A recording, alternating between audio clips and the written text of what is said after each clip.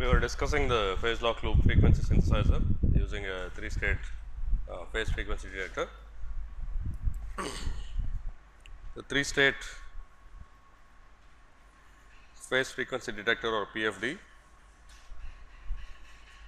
it consists of 2 flip-flops,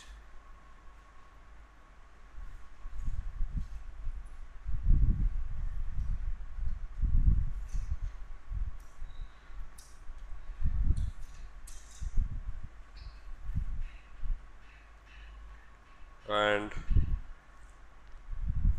when the two outputs QA and QB are simultaneously high, both flip-flops are reset.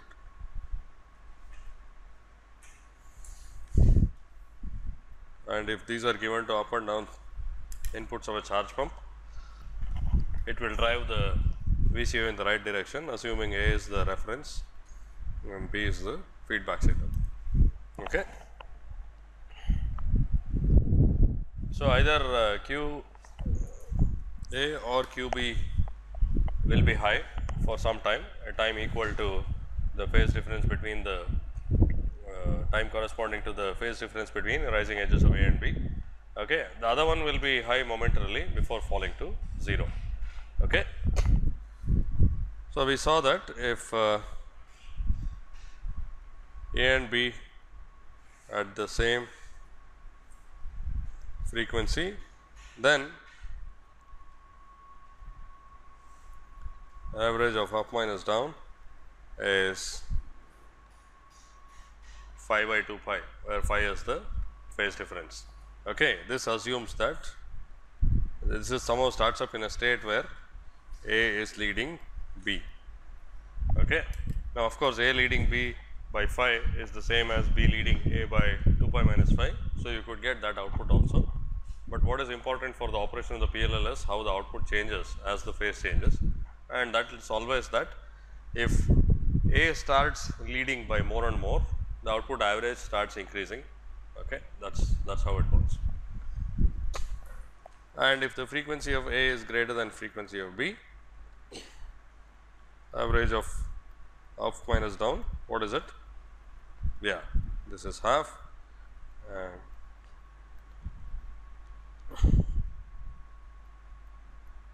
this is minus half. So, it even gives a definite indication of the frequency difference, right? Unlike some other phase detectors like the XOR phase detector or the multiplier type phase detector, there if the frequencies are different, the long term average will be 0. Okay. So, this is commonly used in PLLs. Now, you can use regular flip flops. There are different structures for this. You do not need a very general flip flop, in that you know that the D input is tied to 1. So, there are structures in which there is no explicit D input at all, but it is just that when the clock edge rises, the output switches to high. So, those things are there. If there is time, we will discuss those. Now, there is one other practical point that we have to discuss. So far, we have been drawing waveforms with 0 rise and fall times and no delays in the gates and things like that. So, if I will just draw one cycle.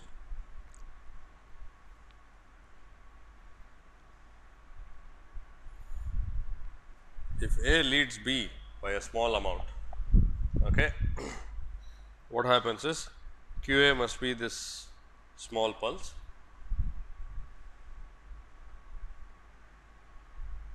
and QB this must be this infinitesimally small pulse, right.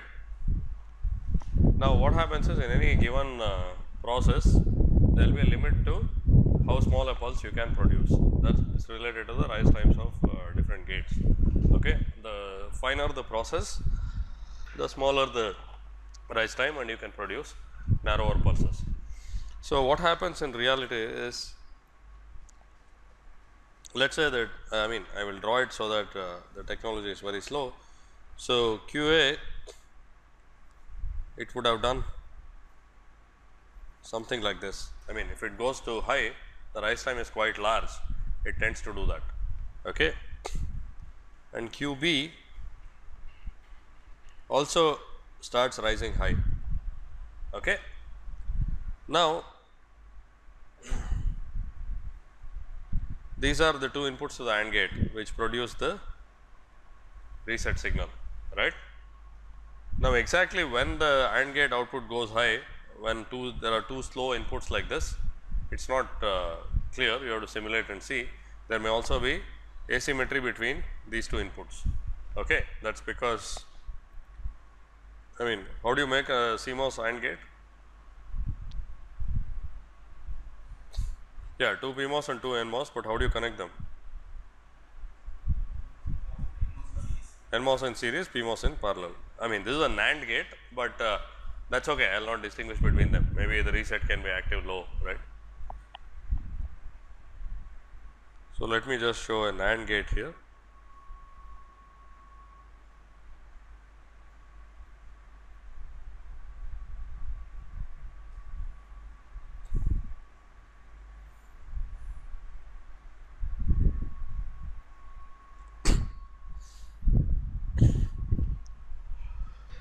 First of all, will it respond in the same way to A and B? That is, will the delays and those things be the same? Clearly not, because if you look at it, A is the device on top, B is the device on the bottom. So, let us say you want to make, I mean, you want to use this, of course, is very simple and nice to use, but you want to make it symmetrical. What do you have to do? What could you do? Yeah, and then? Yeah, so all you can, I mean, in CMOS, what you can do is you can just connect it like this. I mean, this means that you have a second gate, which is also, I mean, second NMOS pair, which is also driving this. This at least makes it more symmetrical, right. And of course, these PMOS devices will anyway appear in parallel, so you have to double their widths. Okay, so you can make it symmetrical, but anyway, I mean, so when the two inputs starts rising high, let us just assume that when both inputs are above VDD by 2, the output will go high. Okay. Now, what happens is, when QB is later, so when it goes above VDD by 2, the output starts going high, right, and at this point QA is actually just a little bit above VDD by 2, it has not reached VDD. Okay. So, what can happen is this can, I mean, this itself will have some delay, the output rising, but let us say that delay is small for whatever reason, maybe the parasitics on these two is higher and that is smaller, all that can happen, right, because these two are driving charge pump switches, whereas this is driving a flip flop. So, QA may not rise completely at all and it falls like that, and then QB also has some waveform which does not look like a digital pulse, right, it has something like that. Okay. So, because of this, what happens is, if you have very small phase differences, if you have large phase differences, what will happen is QA would have the first one, the first edge, its output would have, the output corresponding to that flip flop would have risen to VDD, and then it starts falling from there. Okay. And this will be something. So, and as you change phi, the period for which it is at VDD increases by the same amount. So, the average output increases by the same amount. But when the phase difference becomes very small, both pulses will be some partial pulses like this, they are not digital at all.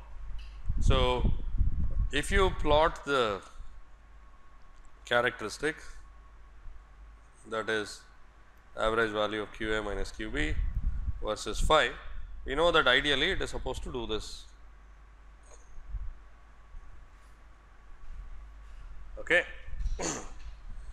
In reality, what can happen is the output can be smaller everywhere. This itself does not matter. I mean, that is like slightly changing the output of the phase detector, but at small phase differences, it is actually not responding to any change in the phase difference. That is, the gain of the phase detector is 0, the incremental gain of the phase detector is 0 around 0 phase difference. Okay. So, when the phase difference is very small and it changes by a little bit, it is not changing. This is quite bad. Okay. This is known as the dead zone of the phase detector, where the incremental gain is almost 0. Why is this bad?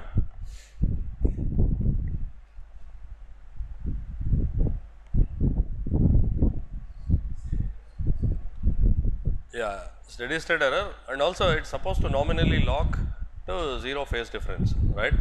When it locks to nominally 0 phase difference, so let's say it's somehow magically locked there, then there are disturbances in the loop because of the VCOS phase noise, because of the resistors noise and so on.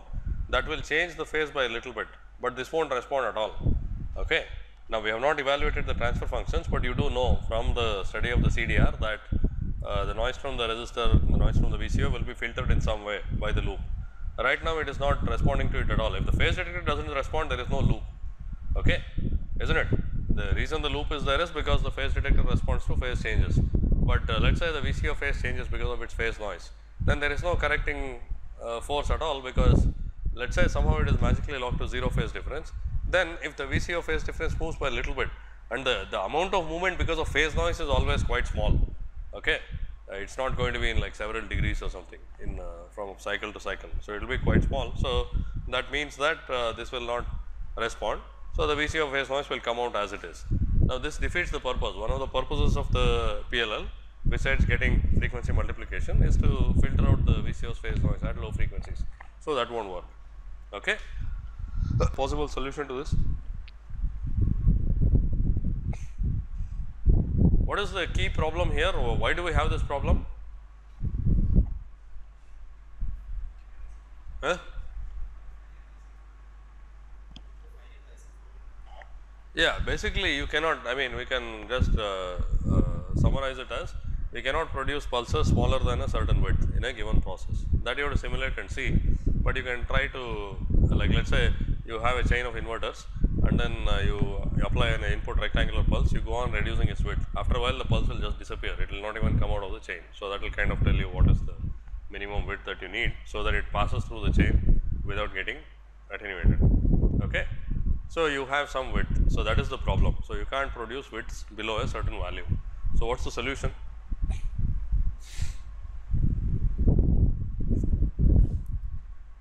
I mean, you look at the operation of the phase detector, the way it is right now,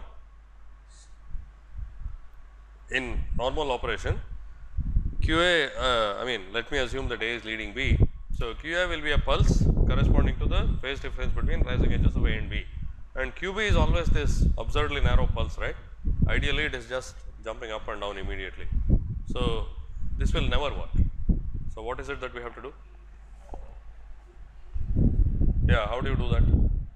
Clearly, we can't have an architecture where ideally we think that QB should be this infinitesimal sliver, right? So what is it that you can change so that you will have, yeah, that is exactly what is done. What you do is you modify the circuit so that even nominally QB will be a pulse of some fixed width, okay, and that is done by increasing the delay in the reset path. Now, increasing the delay meaning, I mean, you may not explicitly put a delay, or you have a gate with a certain amount of delay, or you may have like a couple of inverters to increase the delay. All this is possible, okay. But what happens now is, if you have a reset path delay,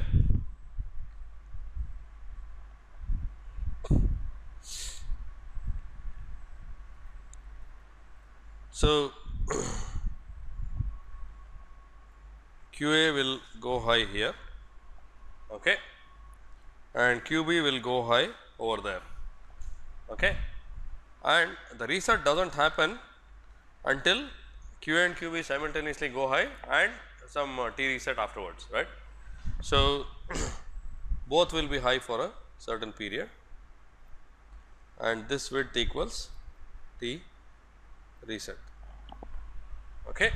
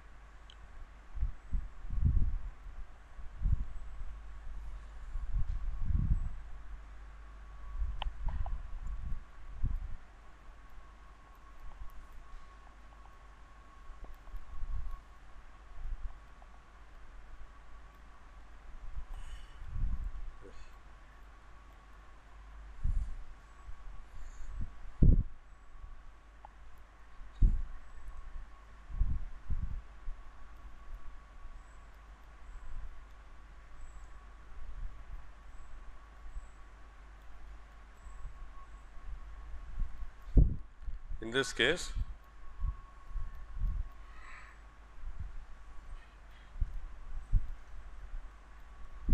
what happens is up is high for a period 5 by 2 pi times T ref plus the reset delay, and down is high for a period equal to the reset delay, right.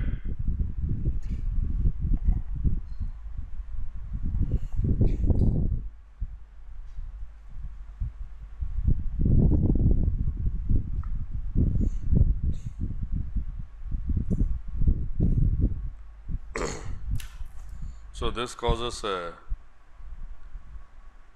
dead zone, which means that PLL unresponsive to small phase differences. It can also lock to an offset, but that itself may not be a problem in a frequency synthesizer. By frequency synthesizer, what I mean is something that generates a periodic signal, but around that point it will be unresponsive to small phase changes. That is a problem.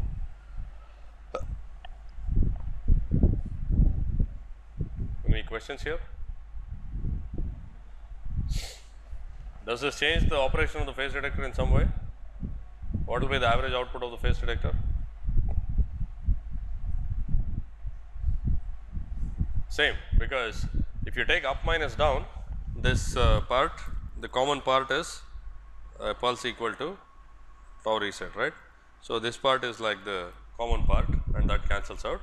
The difference is still that one. So ideally the difference still remains the same, it is 5 by 2 pi, okay, but each one individually has an extra width equal to T reset, okay. Are there any disadvantages to this? Huh? Yeah, so that is actually an important thing. So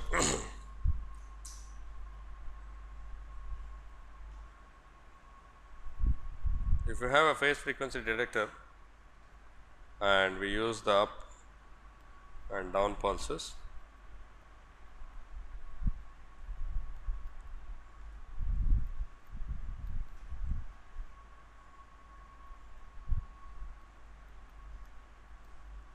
okay. So this is what we have. Now whether up and down are both high or both low, the charge pump current will be 0, okay, at least if we ignore mismatch.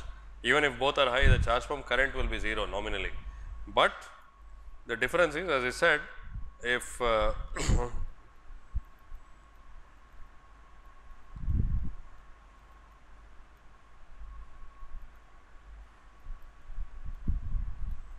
this is without mismatch, but there is a difference in the noise though. When up and down are both 0, these current sources are not even connected to the loop filter. So whatever noise these current sources have cannot possibly affect the phase noise, okay. But if up and down are both high, the noise from ICP, the upper and lower sources, they are not equal to each other, they are uncorrelated, they are different current sources, right. So they just get added up.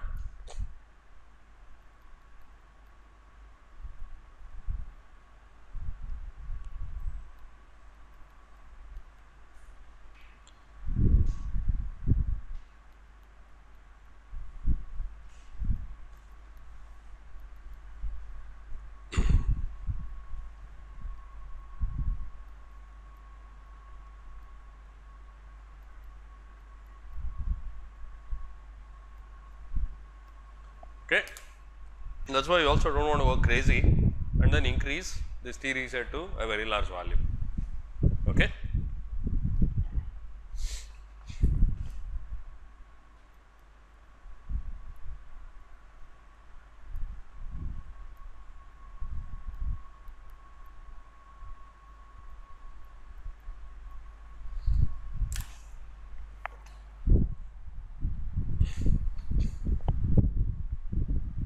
Is there any other issue that you may see? If T reset is very large or with any non-zero value of T reset. consumption, yeah, okay, that's fine. That's some small thing. Spur, yeah, that we have not discussed. We will come to that. Right now there is no spur because that happens only with charge form mismatch, right? If there is no charge form mismatch, there is no spur. That we will come to. In the basic operation of the phase detector itself, the phase detector, what is the range of this phase detector? What is the range over which it gives you a straight line? Huh? It's not minus pi to pi. It's minus 2 pi to 2 pi. So, does this affect it in some way?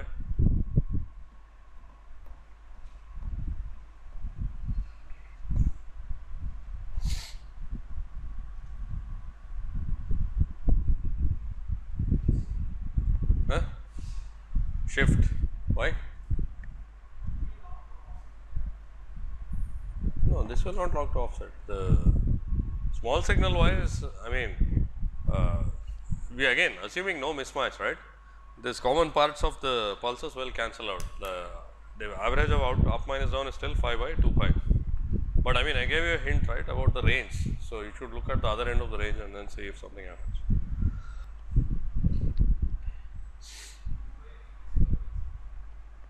Then what will happen? I mean, let's say if the phase difference is close to 2 pi, what happens?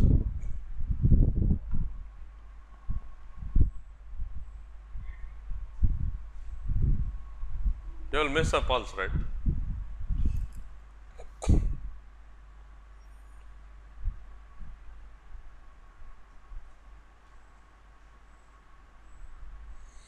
Now, this is A and this is B.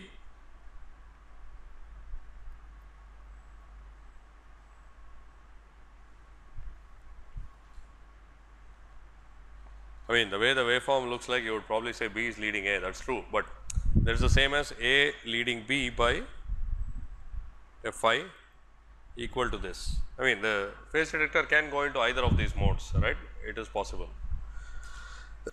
Now, QA will rise high here and ideally QB should have gone up here and immediately pulled both of them down. Okay. But in reality what happens is that QA will rise high and QB will also rise high at this point. Huh?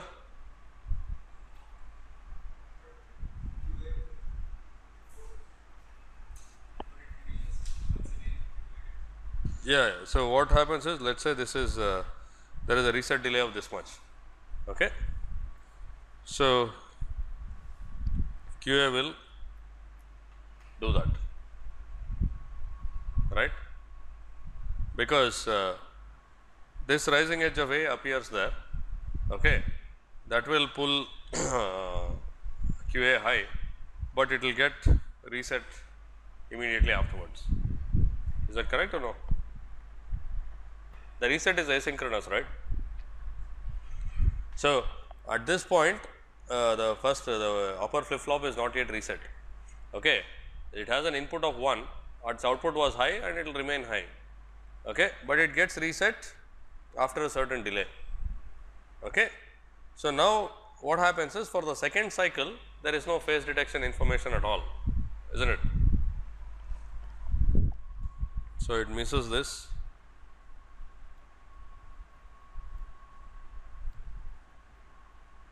edge information. Now, I have been considering cases where the frequencies of A and B are exactly equal. Now, when the PLL is acquiring lock, they will be slightly different, okay. So, the edges can come a little bit earlier and later and so on. So, in those cases also this happens, and in fact, it happens more often because the edge of A could even come a little bit earlier than that. You should not miss out all that. If you assume the ideal case where QB just jumps up and then immediately pulls down, it will not do that, but in this case it will miss the following edge, okay. It is possible. So, that is also effectively like lowering the phase detector gain, right, because now both QB will get reset. In the next cycle nothing works, and in the following cycle it starts working again, and so on. Okay.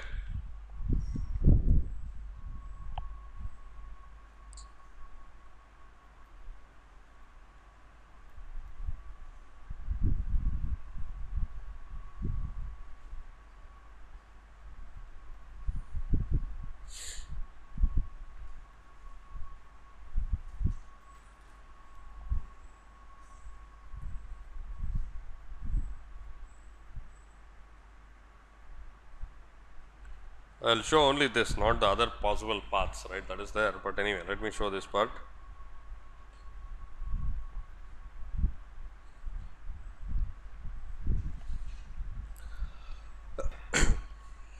What will happen is that it will work properly here, but then towards the end it will start tapering off and then the gain will reduce. Okay. And here also the gain can reduce. Okay. So, this means that it has compromised the range. These are known as blind zones, where the phase detector is not even working. Okay.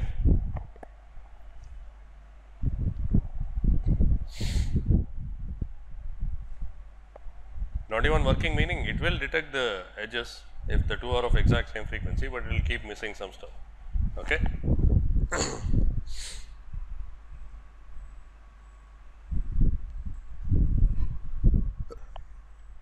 Is this fine?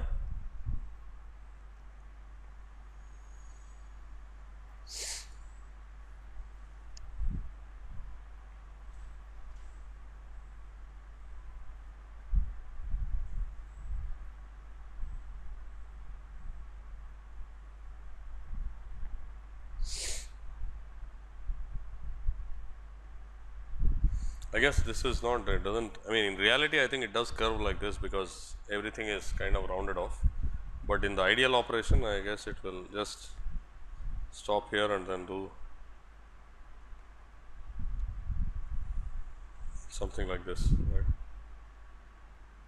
The gain becomes half of what it was, okay, where this gap, this is the phase difference corresponding to the reset delay.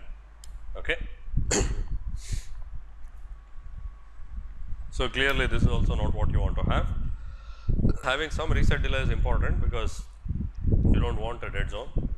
At the same time you do not want too much of a blind zone either. So, you do not go crazy with the value of T reset, you use whatever is required, and all these things vary with process and temperature. So, you use the value of T reset that works for you to avoid dead zone over all process corners, and that is it.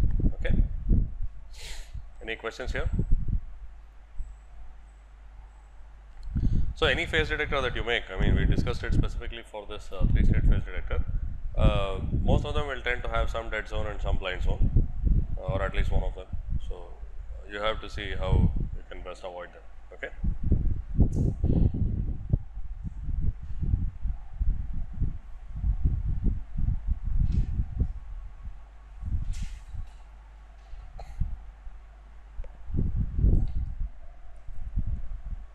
Any questions?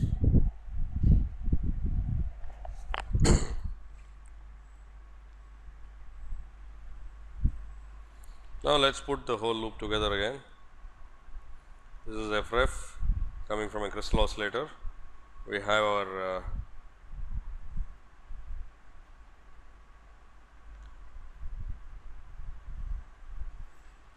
three-state PFD, whose up and down signals drive a charge pump and a loop filter.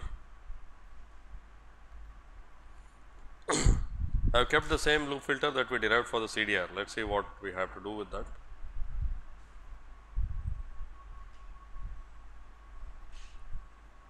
This is F out nominally equal to n times FREF. Okay. Such a block is called a frequency synthesizer, because you can synthesize multiple frequencies by changing the division modulus.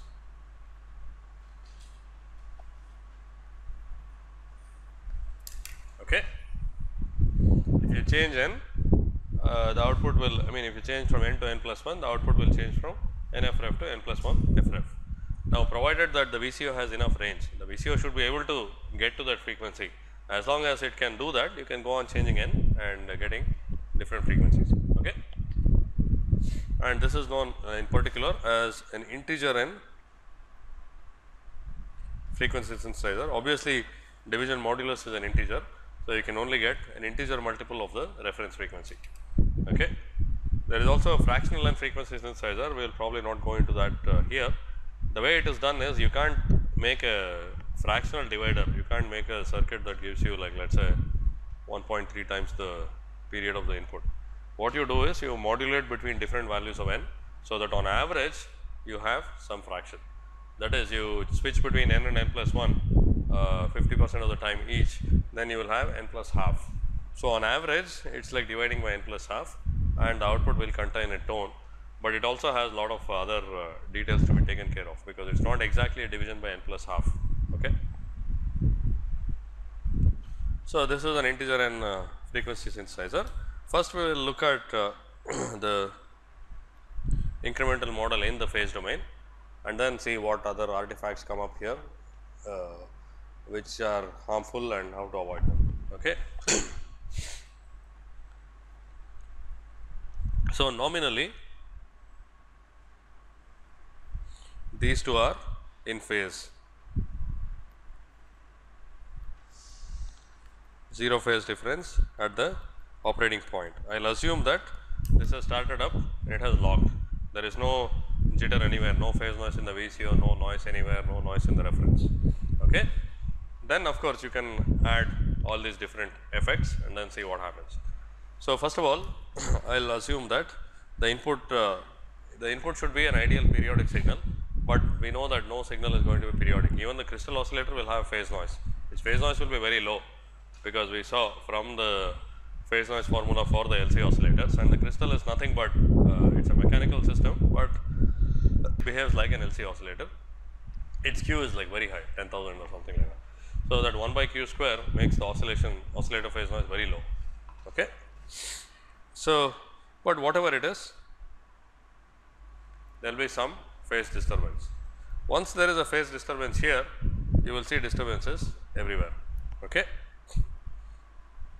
So, there will be some incremental output phase, there will be some incremental control voltage, and there will be some incremental feedback phase.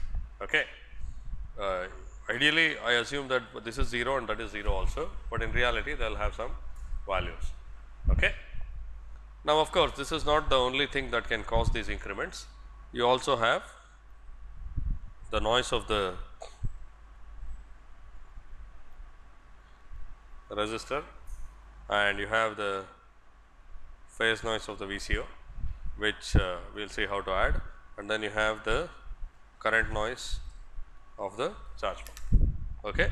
All these things will and you also have the phase noise of the divider, which we neglect. Usually it is not a big contributor, but you have also a phase noise of the divider, which will get added up. Okay.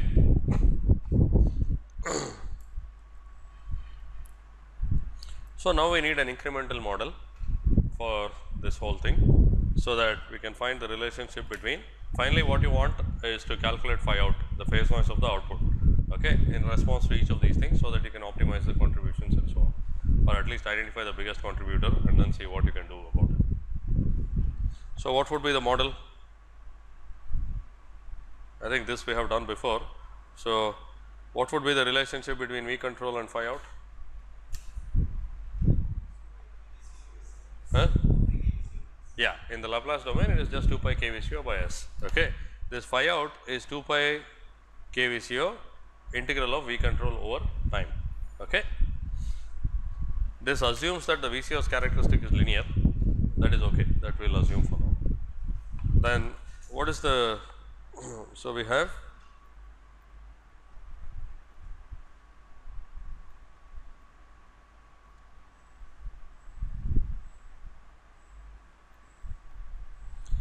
this is the output phase in the Laplace domain, and that is the control voltage in the Laplace domain. Okay. Now, we have the charge pump current ICP. So, what is the relationship between ICP and V control? It is the same. I mean, this is a linear circuit, right? This ICP in the Laplace domain times the Laplace impedance of this is the control voltage. So, that is exactly the same. So, I will show it separately like this, like a block diagram, but basically it is a linear circuit and the incremental equivalent is the same as the linear circuit. This is the output current of the charge pump. I also used the uppercase ICP to mean the current source value in the charge pump. Maybe I should change that to I naught, so that we do not confuse between this and that ICP. Okay. What is the model for the phase detector or phase detector plus charge pump? What is the? Yeah, it takes the difference between phi ref and phi FB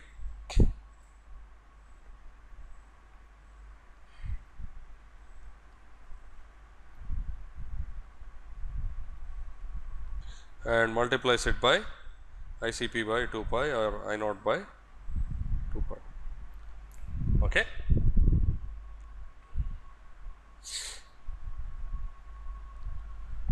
Now, the only thing remaining is the divider.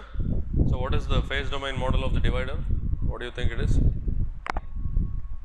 What is it? What do you think it is? Yeah. What would be the phase domain model of the divider? That is, remember, this is a signal at f out or n times f ref, and let us say it has, I mean, let me draw it separately. So, I have a divide by n, this is the input and this is the output. This is a signal at n times f ref. Okay. Maybe you can think of it as cos, it may not be a cosine waveform, but you understand what I mean. 2 pi times n by f ref t plus phi out. What will the output be?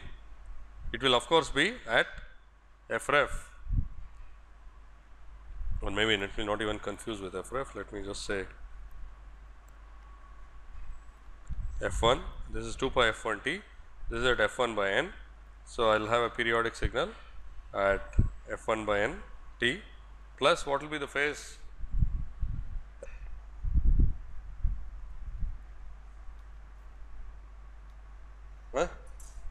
Divided by n. Why?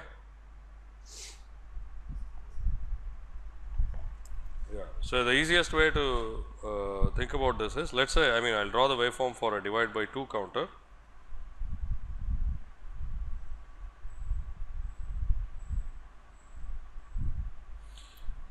This is f in, and let us say f out is, it is triggered on the rising edges. So, it is a counter, right, it just gives you one cycle for every 2 cycles of the input. Okay.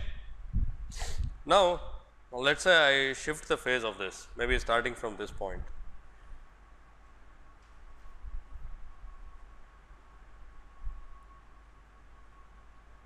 Okay. So, this time difference is some delta t and its phase difference would be delta t by the period of the input times 2 pi. Okay. What will the output waveform look like? It will be delayed by the same amount. Okay. The whole thing will just be delayed by exactly the same delta t. Okay. So, this is still delta t, but now this is delta t on a signal which has a longer period, which is twice as long. So, the phase changes, this corresponds to delta t by t out, which is 2 times t in times 2 pi. So, from here to there it is a factor of half. Okay. So, it is easiest to see that if you shift the input signal of a divider by some delta t, the output shifts by exactly the same time, but that corresponds to a smaller phase difference because the output period is much larger, okay, n times larger. So,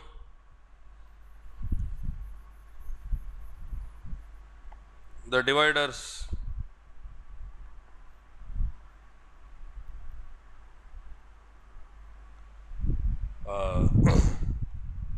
model is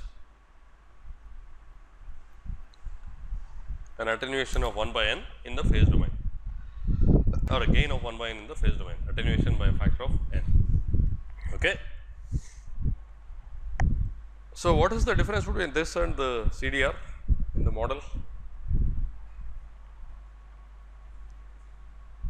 The only difference is the frequency divider, right? Everything else remains exactly the same. Okay. Because all the other stuff we had, if you remember the model of the linear CDR, first of all we had this density factor because of random data, but excluding that we had the same phase detector gain, same loop filter transfer function and the same VCO stuff. The only thing is the feedback part has a attenuation of factor of n. Okay. Now, let us complete the model. How do I add the phase noise of the VCO? Where should I do that? At the output of the VCO. The output phase of the VCO would be the integral of V control, which is what the deterministic part is, and the random part, which is its own phase noise. So, here I call this just phi VCO. It means whatever phase noise is added by the VCO. Okay. And where do I add the phase noise to the divider? That is, the divider also, because it has its transistors will have noise, will have jitter. That means that if a divider is driven by an ideal periodic signal, the output should ideally be a periodic signal of n times longer period, but it will be jittering around that. Okay. So, where should I add that? I mean there aren't that many places here. At the output of the divider, that is all. Okay.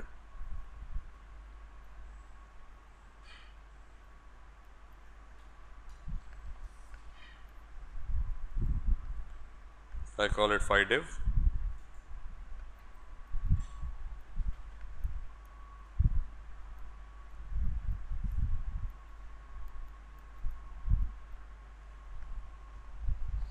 This type of modeling is quite important, especially in PLLs, because many circuits, right, you can simulate the entire circuit at the transistor level for noise also, including noise. But PLL, it can be quite difficult because the frequencies are quite different. It takes a really long time, and in transient you can try to calculate noise, but that is not very accurate, or you have to simulate for a really long time. And this periodic steady state type simulations may not converge. That you may have difficulties there. Okay.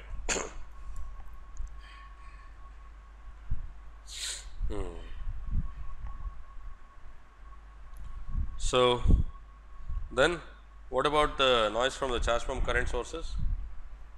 Again, that the current noise is added only when the charge pump switch is on.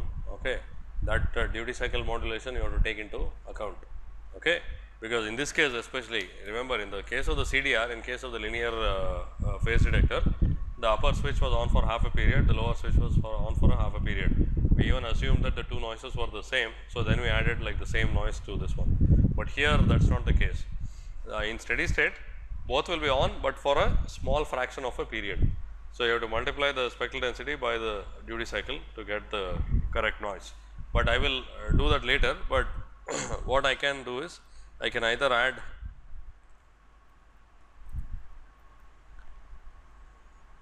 INCP here, this I will say is modulated by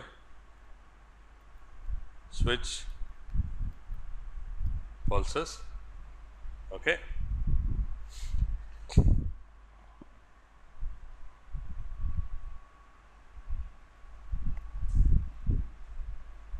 And where should I add the resistors noise? In this case, if we have only R and C in series, we should add it here. If we change the loop filter structure, basically it gets added in series with the resistor. That is the best way to do it. Okay. And this is the V control. And from this you can calculate the transfer function from everything to everything. Okay.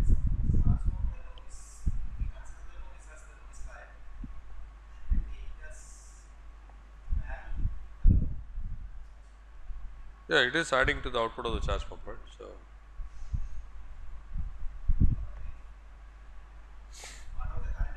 hmm. Yeah. Yeah, I know. Yeah. Yeah, that's what. This INCP is basically from the two current sources, and it is modulated by the switch waveforms, because it is passed to the output only when the switch is on. Okay. The current source will have noise, but the noise does not actually go to enter the loop filter unless the switch is on. So, you have to take that modulation also into account. You understand?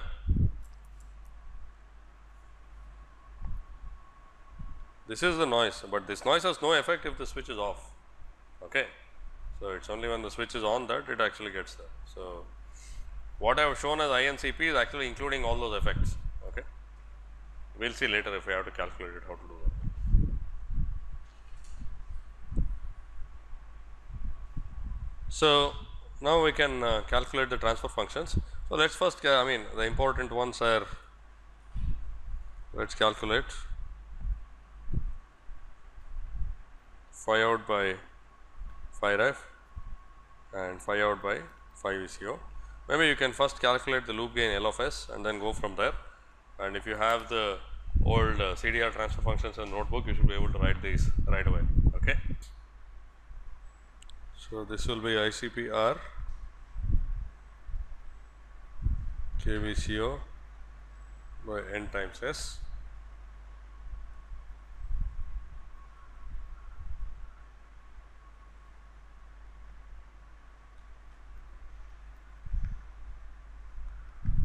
right. So, this common factor times 1, that is the proportional path, common factor times 1 over SAR, that is the integral path.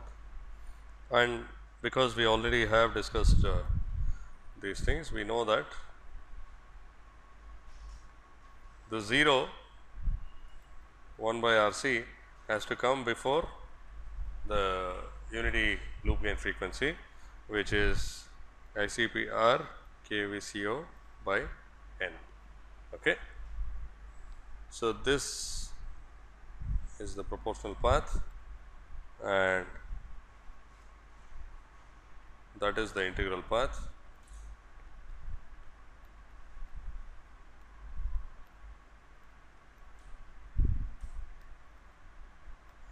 And the actual loop gain will be